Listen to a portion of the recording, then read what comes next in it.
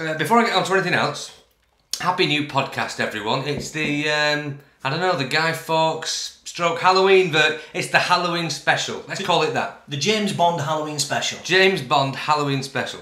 And happy birthday to Howie Alexander, piano player extraordinaire. His birthday it is today, Lee, which is the 27th of October, and it's lunchtime. Yes. Right. I can't wait to go watch the misogynist, drunken assassin kill the baddies. Because normally, that description would be the bad person, wouldn't it? Well. But I am looking forward to the spectre of it all. If you've been affected by any of the issues raised in today's podcast... Timmy usually is. First, before I forget this picture, there was an article in today's news about a dog who accidentally, but he stepped on the trigger of his mistress's rifle. They were out shooting, I don't know what they were doing. Anyway, the dog shot the owner, and the dog's name is Trigger. But that's good enough as it is. But the dog, and I'll show this on the thing, the dog looks genuinely sorry. He does. Not trigger happy at all. Very sad. I'm now going to turn this phone off in case we get those ziggity electrical beats that you get with these phones. Yeah, so I'm going to leave mine on because I'm going to just hone in on one of our regular viewers, Lindsay Davis. Lindsay Davis, welcome, Linz. We'll be coming back to that a little bit later. A regular Facebooker. Yes, and tweeter extraordinaire.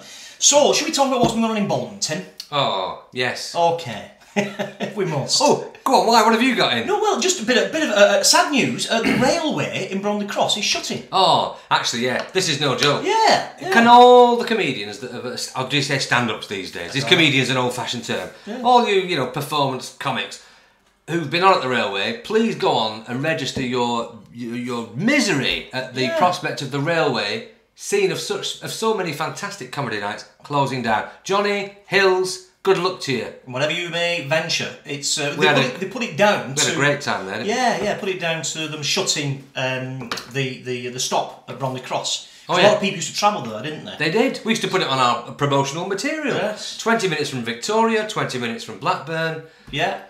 Yeah. Half an hour from Laughter. Hey, but speaking of Bolton, Lee... It's a shame. It's a shame it's come off the tracks. Go on. Oh, sorry. Let's rewind let's not. So that Lee can get his punchline in. No, because a full transcript of today's programme is available on CFAX, page 334. No, Lee, speaking of Bolton, which you raised, and as you know, ladies and gentlemen, none of this is rehearsed. This was the headline, Lee. What is it, this? Bolton Journal. Right, this is the free paper. First Pride event does town proud. Now, some kind of gay event. They have it in Manchester. Apparently Bolton had a Pride event. First one. Yeah. What's on the very back of the newspaper? Now, come on. I don't put these things together. I'm now going to move on to the news stories. News stories? Well, interesting. Okay. From the Reuters news agency. There was some, they have a convention for everything these days. ZombieCon, would you believe, for fans of the zombie genre, right? Now, a gunman, I know there's nothing funny about people going berserk and shooting people, but I don't think anybody was killed in this, so bear that in mind. Gunman, this is an American zombie convention, opened fire, injured a few people, and then ran off. And when the ambulance people came, they couldn't tell who was injured and who was just dressed up as a zombie, they were all covered in blood. Probably just shoot him in the body. You've got to shoot him in the head to kill him. That's probably what it was, Tim. That's right. Like the old joke. Make sure he's dead. All right. Now what? All right. Lee, did you get anything? Yeah, it's National Zombie Day. There's a national day for everything. National Poets Day. But the most ridiculous one, National Give Mum a Nap Day. Give Mum a nap? Is that with a pillow over her head? That's right. National Funny Day. National Traffic Jam Day. We want National Be Drunk Day, don't we, Tim? Or we like to call it Sunday. Sunday, that's right. Friday tea time, Sunday afternoon. Sunday tea time session, boys. Thanks for watching.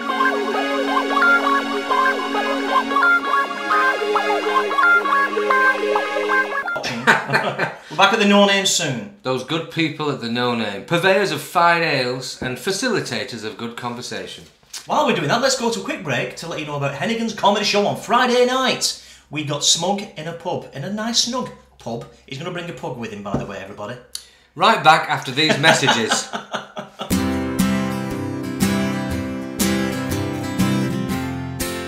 And then, and we're back. Excellent. Looking forward to that, Lee. Hennigan's next Friday. This Friday the 30th.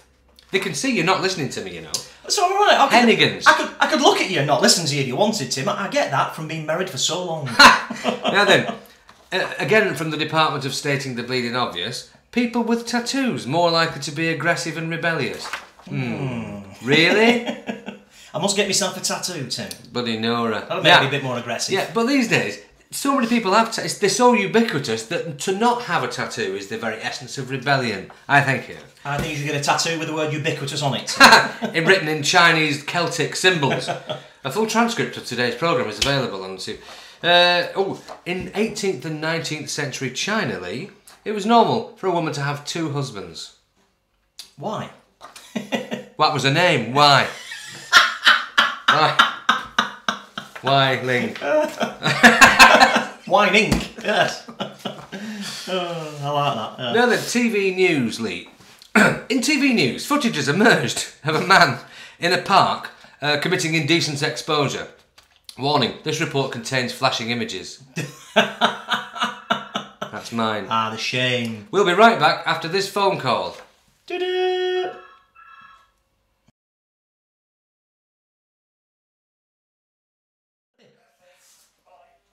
Right, that was a phone call. It's lunchtime for one thing. It's 25 to 2. This guy leaves a message. Jeff, don't leave a message. Just say, it's Jeff, call me back. Because you only end up repeating exactly what you've just said to me when I call you back. Are you listening, Jeff? Anyway, and we're back after that commercial interruption. Lee, I went on McVitie's website the other day. Oh, yeah. It said, warning, this site contains cookies. Oh, come on. I'm putting some effort in here. Lee, why can you only get smithereens by blowing things up? Some of the rings? Smithereens. Smithereens? Yeah, why'd you have to blow things up to get them? It seems very destructive, Tim. Why can't you just get smithereens? I think it's a great word. There was a band called the Smithereens. I like the word the Smithereens. I do too. And that bit would have been better had you enunciated properly, rather than just going... Blah, blah, blah, blah, blah, blah. It's the Bolton thing, Tim.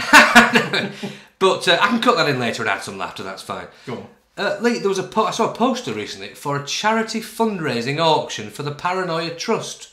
It said, sealed bids only. But then I thought, Paranoia Trust? Who are they trying to kid? I actually used that last month as part of all homage to Tim. You're welcome. It went down very well, actually. I'm done. Yes, me too. Lee, I shall see you on Friday. Friday the 30th of October, Hennigan's. Ta-ta! Cheers, Tim. You know, we could leave all that in and nobody... I don't think anybody watches anyway. Oh, hang on. While the music's... Yeah, I was going to put in a bit of... but I'm not sure how true this story is. A guy called Carl Matthews loses his job. His girlfriend of 4 years dumps him. And while he's depressed, he's fiddling around on sites. Wins £386,000. Gets reported in the local newspaper. Suddenly, his girlfriend's back interested in him again. Said he lacked ambition. So that lack of ambition matters not a jot. That's fantastic. Yeah. So why did you bring that up? Because I wasn't sure if it was a true story perpetuated by the people who were trying to get you to go online, because it was on their site.